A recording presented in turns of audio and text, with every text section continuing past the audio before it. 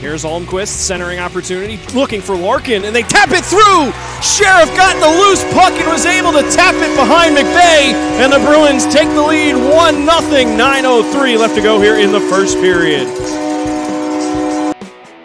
And it's been an aggressive forecheck, so credit to the Brookings Blizzard here.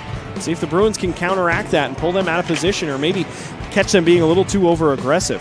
Here's Christie, centering, chance shot, they score! Garrett Dahm off the feed from Jared Christie, and we are all tied up. 3:24 left to go in the second, 2-2.